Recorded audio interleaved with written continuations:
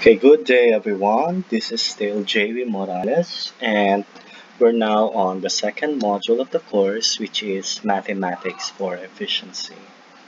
For Mathematics for Efficiency, our goal is to discuss the mathematics behind optimizing our resources.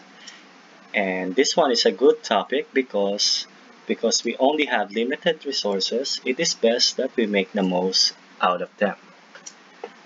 The first tool that we have in optimizing our resources is linear programming.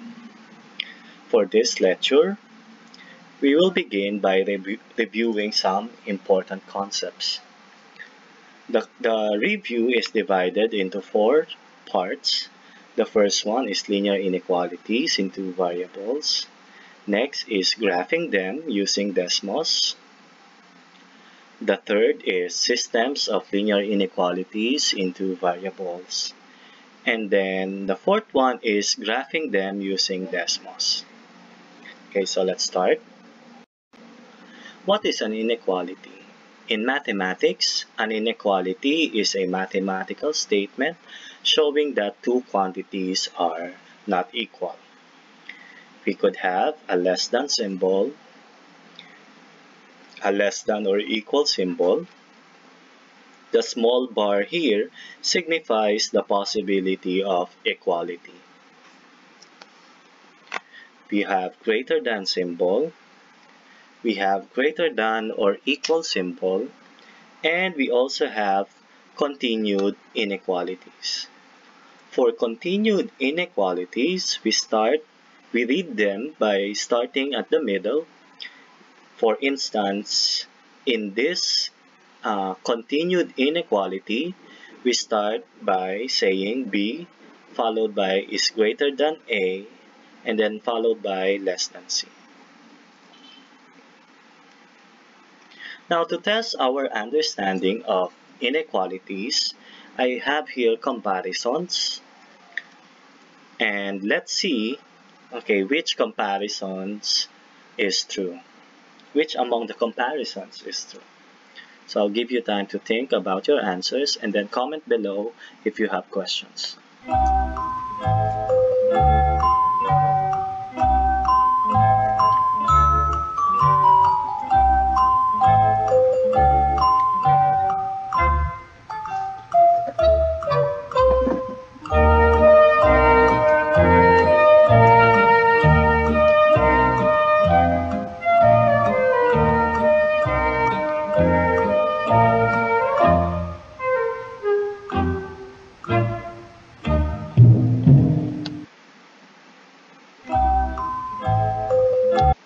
Okay, so let's discuss your answers. For number 1, we have true. Number 2 is true as well. Number 3, false. Number 4, false. 5 is false, and then 6 is true. Okay, if you got all these 6 correctly, then you did a good job. Okay, moving on, we discuss linear inequalities into variables. A linear inequality in two variables x and y is an inequality that involves ax plus by, where a and b are real numbers. So we note that a and b cannot be simultaneously 0, so that we will not lose the variables x and y. Here are some examples of linear inequalities in two variables.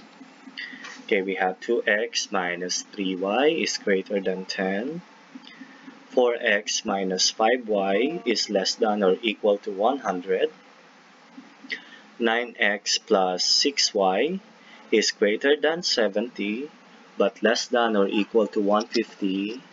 And 2x plus 5y is greater than 50. Now, when do we say that something is a solution to a linear inequality in two variables? Let's consider the linear inequality 2x plus 3y is greater than 10. Which among the points is a solution to this inequality? So I have here 5 points. We have the point 1, 2, 1, 3, 2, 2, negative 2, 5, and 3, 2. So to check whether this points is a solution to the inequality, we substitute to x and y these values. So I'll give you time to think about your answers, and just like before, if you have questions, please comment below.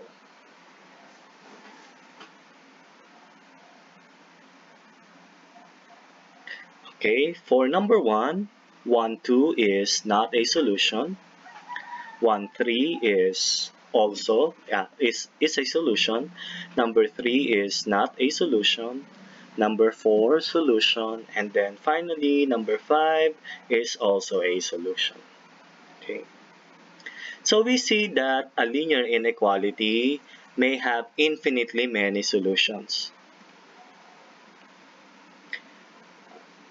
So in order to visualize all the solutions of a linear inequality, we would need to graph them on the Cartesian plane. So this time we will use Desmos. It is an online application that will help us find the solution of a linear inequality. Now, if you are interested to review how to graph linear inequalities manually, you can check out this YouTube video. Okay, so let's discuss how to graph linear inequalities using Desmos. So, suppose we want to graph the inequality 2x plus 3y is less than or equal to 10.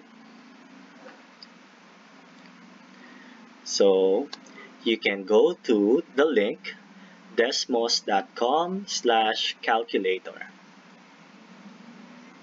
Okay, and then on this empty space, you type your linear inequality 2x plus 3y less than and then equal and then 10. So notice that the symbol changed to this one. And we have the shaded region. The shaded region signifies all the solutions of the linear inequality. Now, for our discussion later, it is important to click the intercepts. So in this case, the intercepts are 0, 3.333 and the point 50. Okay, let's try another example. This time we have 5x plus 7y is greater than 200. So let's take a look at the video graphing this inequality. So again, you go to desmos.com/calculator and then type in your inequality 5x plus 7y is greater than 200. Okay, so notice that at this point, there is no shaded region. So sometimes you have to zoom in or zoom out in order to see the shaded region.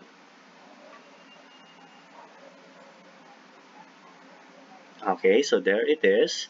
And then do not forget to click the intercept. Okay, there.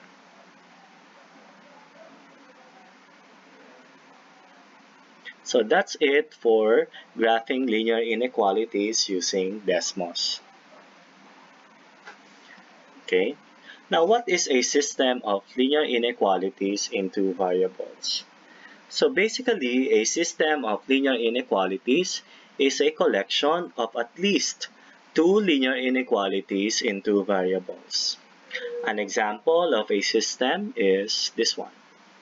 So the idea here is you have linear inequalities that are simultaneous. A point AB is a solution to the system if this point satisfies all the inequalities in the system simultaneously. Now, since we're dealing with at least two linear inequalities, Graphing the solution manually may take time. So similarly, we will use desmos. So let's discuss how to graph system of linear inequalities using desmos. So first, you grab or consider the system, list all the inequalities you want to type, and then replace these inequalities with equal signs, and this will be used later. And then finally, when you identify the shaded region, you click the corner points. Okay, so let's demonstrate this in the video. Okay, so again, go to desmos.com/calculator, and then on the empty space, type in the first inequality. 2x plus 5y is less than 10. So there is our shaded region. For the next inequality, we put it in curly braces. 6x plus 3y is less than or equal to 15, and notice that the shaded region changed. For the third inequality, you put it also inside the curly braces, and then do the same thing for the fourth inequality, also inside the curly braces. Okay, so what we have here is the shaded region that represents all the points that are solutions to our system of linear inequalities. Now, as I have mentioned earlier, it is important to identify the corners of the shaded region. So in order to do that, we must type all the inequalities, but replace the inequalities with equal signs.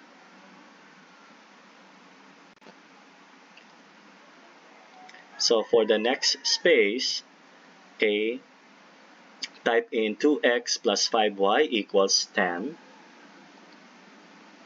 And then second is 6x plus 3y equals 15. Okay, there you go. Next space is x equals 0. And then for the last space, y equals 0. Okay, so once you have typed in all the equations, click the corners.